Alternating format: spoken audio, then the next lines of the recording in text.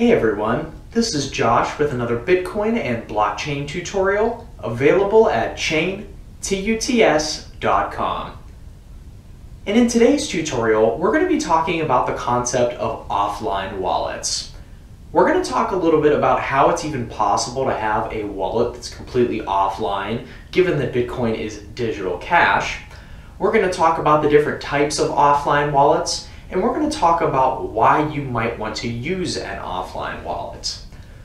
So first, let's get started by talking about how it's even possible to have a wallet that's offline when we're talking about peer-to-peer digital cash.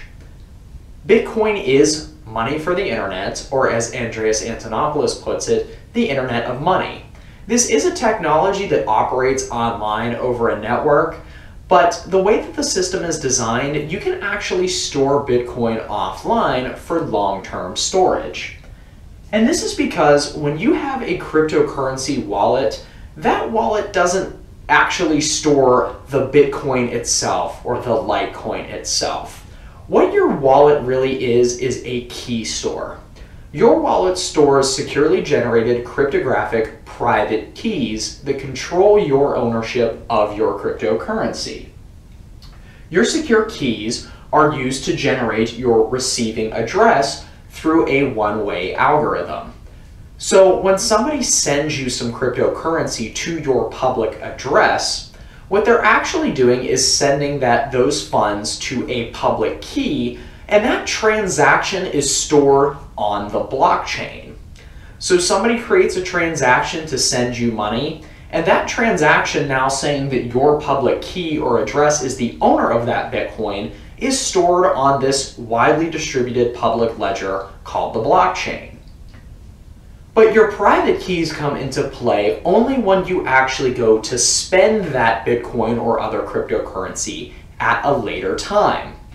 When you have some amount of cryptocurrency that you own and that ownership is recorded on the blockchain, when you go to spend that cryptocurrency, your private key stored in your wallet is used to sign that new transaction for spending. So if you want to send some amount of Bitcoin to another person, say a friend or an online store, your wallet uses your private key to sign that transaction to prove to the rest of the Bitcoin network that you're the rightful owner of those funds. But you don't have to have the private key involved at all to actually receive that Bitcoin in the first place. So what you can do then is you can generate a key pair, a private key, and the associated address completely offline and actually receive Bitcoin at that address over time. And that's because the transactions where you actually receive that cryptocurrency are just recorded on the blockchain network. But you don't need the keys to be online for that receiving to occur. You only need the private key to sign a transaction, and you need to be online to broadcast that transaction for spending to the rest of the network. So now let's talk a little bit about the types of offline wallets that exist. The first types of offline wallets that came into popularity early on are what are called paper wallets. And these are just simple key pairs. So you used a software program that you maybe downloaded offline and your printer that was hardwired to your computer to print out a securely generated private key and the associated address. And you often had a QR code for that receiving address on the paper wallet, so you could pull that out of your safe and go ahead and send Bitcoin to it from a hot or online wallet anytime you wanted to add to your savings. Now, they're called paper wallets, but these could really be made out of any material. All that means is that you're generating a private key offline and you're storing that private key engraved in some type of medium. You could even engrave that private key in a piece of metal like a crypto key stack for later spending. Now, paper wallets have fallen out of favor somewhat because there are security issues and some privacy issues when it comes to address-free use. Many people made the mistake of trying to sweep their paper wallet funds into an online wallet and only spending a fraction of that paper wallet. And they thought that the rest of the Bitcoin would remain in that wallet. But the problem is the change from a transaction was often sent back to different addresses in the hot wallet and not back to the paper wallet address. So this led to people getting confused and sometimes losing funds. So generally, it's not a recommended way to store cryptocurrency offline anymore unless you really understand what you're doing. Now, this led to the advent of the second and much more popular version of offline wallets called hardware wallets. And you've probably heard of hardware wallets before. These are little USB connected devices like the KeepKey, the Trezor, or the Ledger. And what these are specialized devices that securely generate a seed phrase and then securely generate your private keys and addresses completely offline without needing a network connection. But these also have the great feature of being able to sign transactions for you so you can broadcast them online for spending.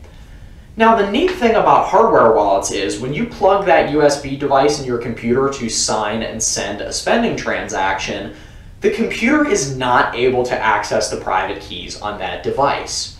These wallets use a very particular and very limited protocol for communicating back and forth between the PC and the hardware wallet. The only thing the hardware wallet will allow are connections and little commands that will request transactions to be signed and actually send those signed transactions back to broadcast on the network. All the signing and all of your approval for that transaction to be signed occurs on the hardware wallet. And there's no way for anything on the PC like malware or somebody that's doing something else malicious to access the actual private keys on the hardware wallet.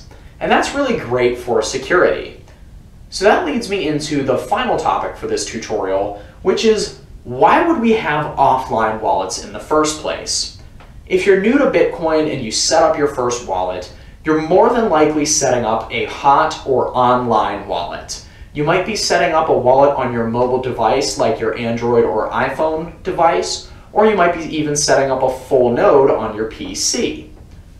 And what that means is your private keys are stored on that general purpose computing device. And that can lead to security problems for you down the road. So if you're on a mobile phone or a PC connected to a network, that PC can be vulnerable to malware and hackers. So malicious software or malicious parties accessing your device could theoretically try to steal your private keys. And remember, when it comes to Bitcoin, your keys control your funds. If somebody else gets access to your private keys, they now own the funds, they now can spend them and steal them from you.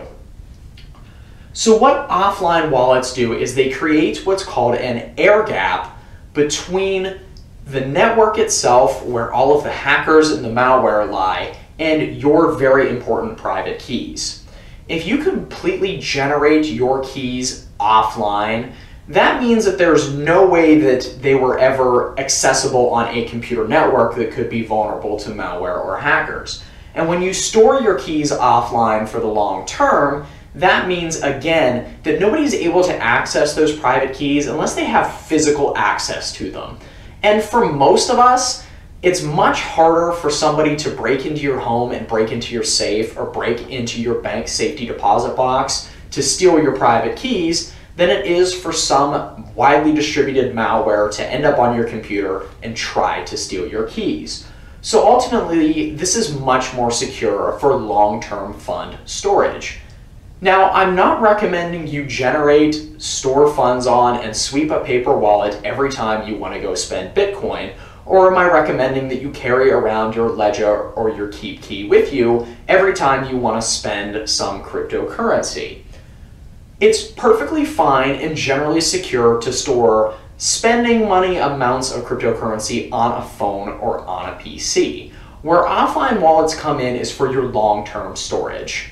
Just like you don't keep all of your spending money in cash or your wallets, or even keep all your spending money in your checking account, it's a good idea to have a separate, inaccessible savings account for your longer-term storage of your US dollars. And this is the same concept with cryptocurrency. If you have crypto funds that you're saving for a rainy day or for the long term that you want to use later for some other item, it's best to keep the private keys for those funds offline. Because again, that's an air gap between you and all of the malicious actors that are out there on the internet. So as always, there is a written article on the Chain Tutorials website that accompanies these tutorials if you maybe prefer reading as a medium for learning. And as always, I want to thank you very much for listening to this tutorial and learning something new with me today.